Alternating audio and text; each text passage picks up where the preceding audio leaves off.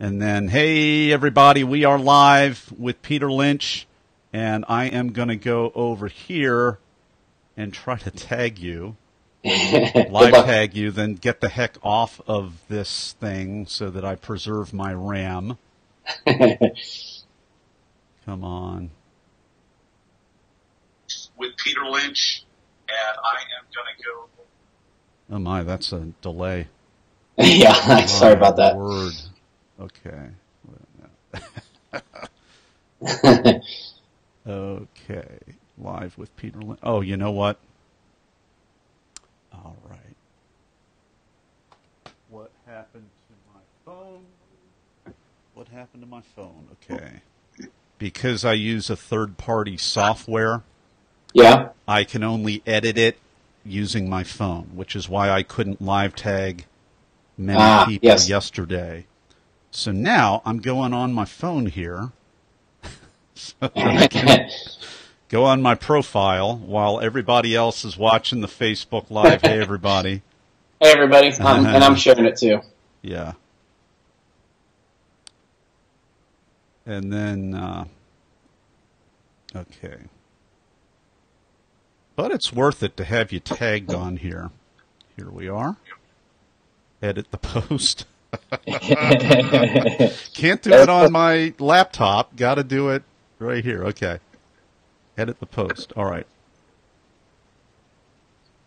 There you are. Okay. Nice. Now you're live tagged. All right. Hey, everybody. Now Peter's live tagged. This is meta here. That's awesome. A little inception. Oh, it's just, yeah. Hey, everybody. We got a little delay here going on. Oh, focus. All right. It's a party. It's a big party. Okay. So, all right.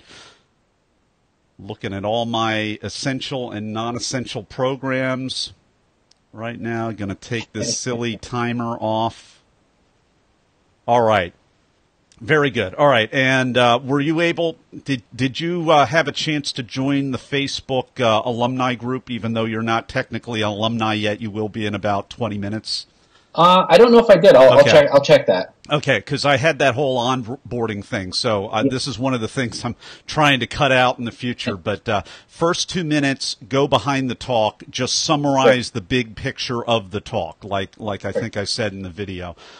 Don't tell me, well, Nathan, first I had to apply and then they paired me. Don't do that. Don't be that guest, because I've had, after like the first 10 guests said that, I thought, no, that's not what I mean. So summarize the big picture of your talk. It's not a performance. You already gave the performance. Tell me a story.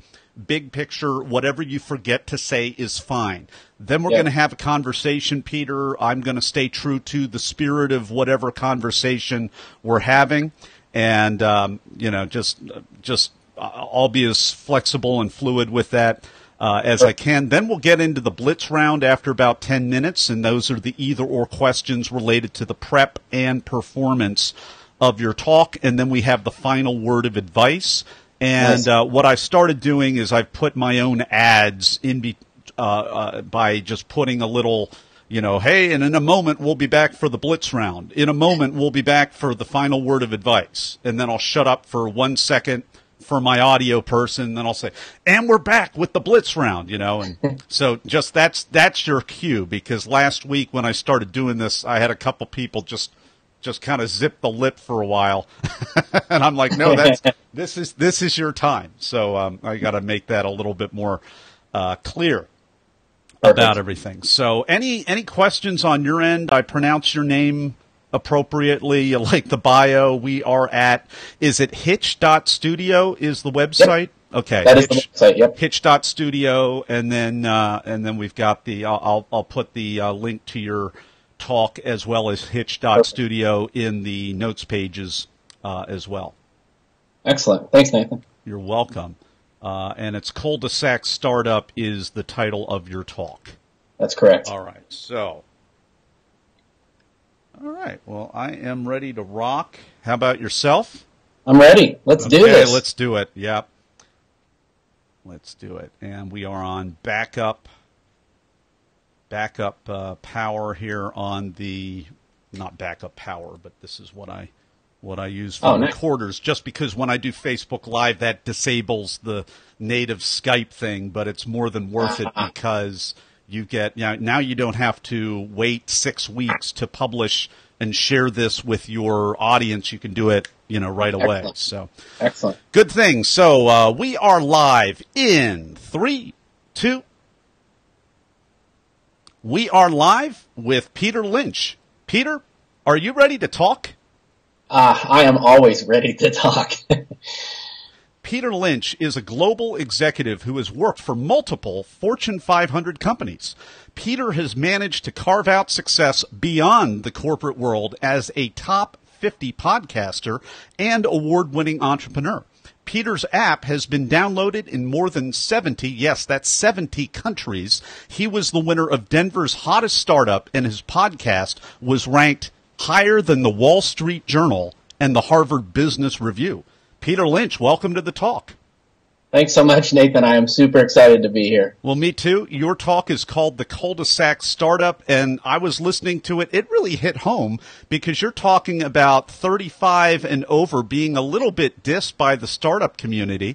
I'm a part of a startup community here in Delaware, where I live, and that was a little disturbing for me because I'm solidly entrenched in middle age right now. So please take us behind your talk. So yeah, behind the talk is really, it's about the lessons that I learned while watching my kids in the cul-de-sac and what they taught me that allowed me to create my successful startups. And it's really about this idea that I think the next Silicon Valley is actually suburbia, because I think there are a million untapped ideas, dreams, vision, inventions that are sitting in the minds of people that don't believe they can do it. And I think one of the big reasons that they don't is because they have a full-time job, or because they're middle-aged like us, they think it's too late, or they don't think they know how to do it. And so really all I do in this talk is I talk through a few simple lessons that I learned watching my kids that can help a person that is in that situation actually start to do something. Yeah, well, I know you mentioned a few models of entrepreneurial success. I know a lot of the leading companies give flex time or give like 10% of their billable time to work on entrepreneurial projects or innovative or entrepreneurial projects. Yes. What are some of the models that you mentioned in there? Because I know there's that day job to dream job mentality that everybody has. What are some things that you've seen that have really brought success? Well, it's funny. First, to the point you mentioned, Google in 2016, 65% of their revenue was related to products that were developed in their what they called Google. Required their employees to actually try and build things. Peter, 65% if you can back so up, it works. Peter. Peter, we're having a slowdown on the Wi-Fi, so if you can go back and restart that whole thing, my audio people will edit this out. You there? Oh shoot! All right, this is great Facebook Live. This is why we're agile and lean. Oh boy, there went the Skype. There went the Skype. Okay, we're gonna call Peter back. All right, we're going to try it back here. Let's try it again. Come on, Peter. Come back. Come back. There he is. I hope. All right, Nathan. Not hey. sure what happened there. Yeah. The Facebook Live is still going on my end, so that may have been a little bit unfortunate pinch. So, what probably the best thing to do is just restart at the Google, that whole bit, because you started slowing down. No worries. My audio people are going to cut this whole thing out for me, but that's, I don't really remember what I said to tee you up, but if you can, actually it was this. So Peter, what are some of the models of entrepreneurialism that help people go from their day job to their dream job? Yep. Yeah, and the beautiful thing actually is Google has tested this, and in 2016, 65% of their total revenue was related to products that were developed in what they called Google time. So it was that time where they were, go ahead. Yeah, so the audio quality is also, it's kind of snowy. So so let's hang up. I'll call you up again. If we need to, let's go off the video if we absolutely need to do that. But sometimes it'll be clear as a bell. So I'll call you right back. Sounds good.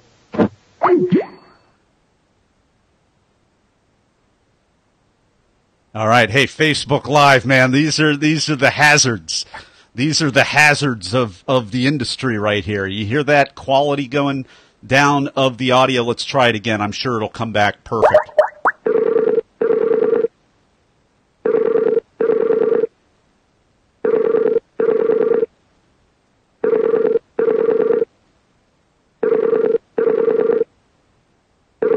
Man, we're having, come on, Peter. Don't fail me now. Come back. My. Let's try this again. Let's hang up on the hang up. And let's do it again. Oh, my. Biz and the Geek. Call unable to reach. Is he completely offline?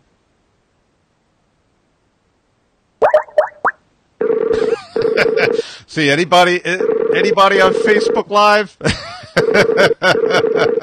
This is the glamorous world of video podcasting right here, my friends. My gosh. Test.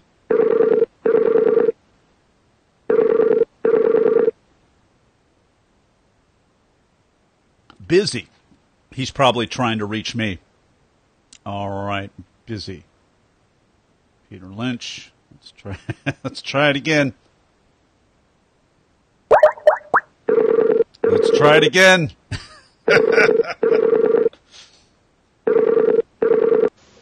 There he is. Yeah. Hey, Nathan. So I'm on my phone right now. Okay. I think what happened is my computer crashed and is restarting. Crash and burn. Okay. Well, no problem at all. Yeah. We're going to jump right back in, and we've got you right here. So, do you want to keep going though? Because I know the audio is not great. Yeah. That's no problem. So, Peter, I know you mentioned in your talk several valid business models for people to have a side hustle and to go from their dream job from their day job to the dream job, rather. Take us behind the talk in terms of those models that you've seen that have been working. Yeah, so it's really fascinating. Some of the biggest companies in the world have found the power of this, and in particular Google. What they found is that they had this Google time where they required people to invent, and in 2016, 65% of their revenue was tied to those specific activities. 65%. 65%. Not 6.5%. Nice little extra margin, but 65% of the revenue. That is correct. With products like Gmail, with products like Android and the OS, those products were developed in Google time, in time for invention. So companies are finding that they can actually it doesn't just make people better at their job, but it can actually provide some real revenue to a company. A lot of companies are starting programs where they pay people to build patents. There's some amazing programs. But a couple of the models that I talked about for entrepreneurs are one of my favorite ones is this idea of get sticks. And that the whole idea was built around when I walked out in the cul-de-sac and saw my son playing one of the best cul-de-sac games ever, which is kickball. And I love it. I'm a big fan. Big fan. It's a big fan. And I wanted to be a part of it, so I told him I was going to run to Target and buy some bases. But what he said was, Dad, we don't need bases, we have sticks. And they had just picked up sticks and made bases. And this is such a powerful idea for entrepreneurs, because the idea that we want things to be perfect before we start. But it's all about execution. You don't have to have perfect bases. So look in your life, in the entrepreneurial idea that you're trying to execute on, and find some sticks. Do some things and just start moving. So that's one of the ideas. Another idea is around this concept that I call play. And this is really where my talk was birthed from. My daughter, we were driving home from a play date, and we turn around and look at her, and she is more asleep than I've ever seen anyone. I mean, she got to a level of exhaustion that I have never seen before. And so I'm sitting there looking at this, and I realized that the only way she could get to that level of exhaustion was because she was playing. And so I thought about it for myself, and I said, what in life is play for me?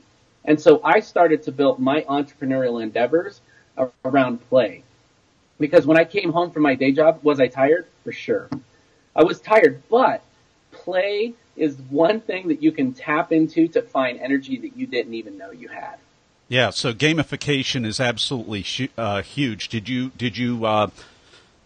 was it just kind of following your heart? Was it competition? Was it like a point system? What did you do to, what kind of play are you talking about, Peter? Well, first and foremost, it's about that thing in life that has deep meaning to you. You know, there's a psychologist, Csikszentmihalyi, a famous Russian psychologist, and he studied Mr. Flow. Flow. And it's that intersection of something you're really good at with a need that people have. And so to me, that's the foundation of play. It's that something that is I'm really passionate about and I love. So when I built my app, the gamification to me was I took something that I was doing all the time every day because I had 3 young kids, which is taking photos and videos. And I built an app around that. So it was something now that was just a part of my life. That was, I think, the first part of the gamification. The second part was I did a lot of committing to people in my community. And I told them what I was doing and what I was going to do. And that created some accountability. And, you know, Harvard did a fantastic study where they were looking at, you know, how do people generate success? And they had 10,000 different measures. They studied over 10 years. And they found one huge outlier for success. And it was accountability. They found that you were 225% more successful when you had accountability with someone.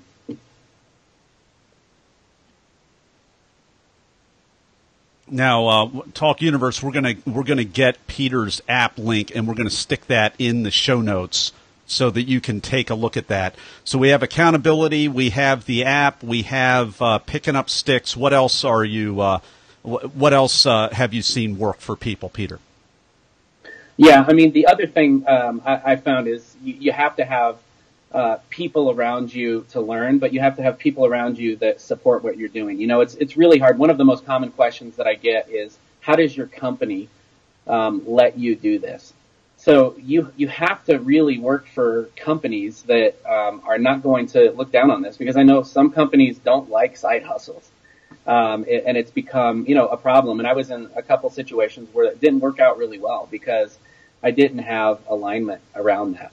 So I think you want to find both communities and then also companies that help align to that, because what that's going to do is that's going to feed into this whole concept. And again, I do believe that companies are really getting behind this idea that people that have side hustles are really bringing great things into work with them that transform the company. You know, one great example for me was when I launched my podcast. I did this because I wanted to learn how to podcast, and I wanted to, you know, it was a growing trend and it's really impacting engagement, and people are consuming information really well. So I wanted to learn how to do it because I thought there might be an option for us to bring it in the company. So we launched this podcast, and it wasn't but 3 months after I launched it that I brought a podcast into the company, and we created an internal podcast for the company, and it began to drive huge consumption, really effective engagement. And it became one of the best communication vehicles that we leveraged inside the company. Now, I could only do that because I was doing something on the side and learning. So I really think companies are starting to get behind it. But again, I really think if you want to do that, you have to make sure you're in an environment where you can. We've been enjoying this conversation with Peter Lynch. His TEDx talk is called The Cul-de-Sac Startup. And in a moment, we will be right back with Peter Lynch in the Blitz Round. And we're right back here with Peter Lynch. It's time for the Blitz Round. Are you ready? I am ready. This is where I'm going to ask you a series of either-or questions related to the preparation and performance of your talk. First question, were you selected to speak, Peter, or did you apply? I applied. Are you a memorizer, an improviser, or a blender?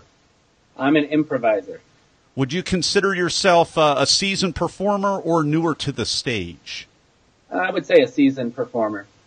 So that said, did you have nerves, or were you in the zone, or neither, or both? Both. How so? I am one of those guys that I love the nervous energy that I get before I go on stage, and I leverage that to transmit great confidence and excitement and passion. So I leverage both of those. Our talk was at Ellie Calkins Opera House. It's a 3,000 seat, one of the oldest opera houses in the U.S. Seinfeld performed the night before. There was a lot of reasons to be nervous. But I love to transfer that nervous energy into the energy that creates a dynamic presentation. So Talk Universe, listen to the mindset shift. He's leaning in. He's a junkie for the nerves. It's a good way to say it. So I mean, when you change the way you look at things, the things you look at change. Love it. So this is cut for time question, Peter. What was the most painful part of your talk that you had to actually cut out? Ooh, that's a great question. I think it was probably related to the story that I told at the end about my mom. I had to reduce some of the details because that clock was staring me down and counting down. And the audience actually laughed a lot more than I was anticipating, which was a good thing, but that takes time. So I had to cut some of the details of that story. But when I went back and looked at it, I thought it went really well. So it wasn't as much of a problem as I felt during the moment. Funny how that works. We're Yeah. hanging on to those details. You're very much like me. Peter, what's a tip, a technique, or a tool that helped you? To me, it was visualization. I spent, the 2 or 3 months leading up to it. Every morning when I woke up, the first thing I did is I would visualize the speech all the way through in my head, including seeing how the audience would respond. If I was going for a walk or a run or working out, I would visualize and go through the presentation. Before I went to bed every night, I would visualize that presentation. And that led to, I never delivered my TED Talk to anyone before I stepped onto the stage. Mine was prepared through the visualization and the belief in the story I had to tell. Wow. Okay. Well, that's a first. That's a first. How did that serve you, Peter? I think it served me in that my delivery was dripping with authenticity. It's one of my new projects that I'm working on is this idea of the ugly advantage. I think authenticity is a new currency. And so because it felt like I was having a conversation with the audience for the very first time, there was a couple mix-ups. I repeated a couple words or said things a little bit wrong. But I think it conveyed a super high dose of authenticity. It's a performance like you mentioned. So what was the most unexpected, strange, or just plain weird thing that happened during or right before your talk, Peter? Well, right before, I didn't know there was going to be a performance artist, so somebody singing. There was a fantastic singer that went on before me. And I was the last talk of the day. I was anticipating that there was going to be, people that had left and that there weren't going to be as many people in the audience. It was packed. So stepping out onto the stage with the anticipation that there wouldn't be a full audience, and it was almost everyone was still there, that was pretty shocking. As I mentioned, also the amount of laughter that I got in response back from the audience was so much more than I was anticipating. That threw me off a little bit, but it also kind of fed a lot of excitement. So congratulations on being a closer. I was a closer. I talked to a lot of closers on the talk here. What's your quick advice for people that are blessed enough to be entrusted with that closing role? The thing I would say more than anything is conserve your energy, because if you I stepped into that day and I was so excited, but it was a long path. We had a break in the middle of a couple hours and it was a long day. And I was exhausted before I even stepped on the stage. So my advice would be just to make sure that you relax. Don't try to get yourself worked up too soon. And know that everybody in there wants you to win. We'll be right back, and after talking with Peter Lynch, I want to give you a couple of of links in our show notes page and bethetalk.com. You can go to Peter's website, which is hitch.studio, as well. You can watch his talk, which is called The Cul-de-sac Startup, at our web notes page at bethetalk.com. And in a moment, we'll be right back with Peter Lynch and the final word of advice. And we're back with the final word of advice for Talk Universe. Peter Lynch, what is it? Biggest word of advice I would say is move. Don't be afraid of where you are at a stage in life. If you think you're too old, you think you're too young, it doesn't matter. I love this one idea around age. At 57 years old, Stephen Covey had not released The 7 Habits, a book that would go on to sell 25 million copies and be one of the most popular business books ever. If he allowed age to stop him, we would be missing something amazing. Colonel Sanders at that age was living out of his car. He went on to become one of the first billionaires in his 80s. So I would say just move. Find something that you can do today or this week that moves you towards that dream you have. Peter Lynch, thanks for coming on the talk today and sharing your wisdom with Talk Universe. Thanks, Nathan. And that's a wrap. So sorry about that, man. Yeah, Jeez. no problem. Well, I've got an apology for you as well. I think I may have goofed on the Facebook Live, and I realized about halfway through we don't have the split screen thing happening, and that may be because we had to restart it a couple of times. I don't remember, but I'm hoping people could at least hear it and and at least have that audio asset. So no worries, man. We just plow through it and do the best we can, right? Yeah, that's right, man. Hey, that's the ugly advantage. I'm okay with that. Yeah, cool. Well, it is an ugly advantage. Facebook Live, we're going to go offline for just a minute, and I'll be back with the next guest whenever that is.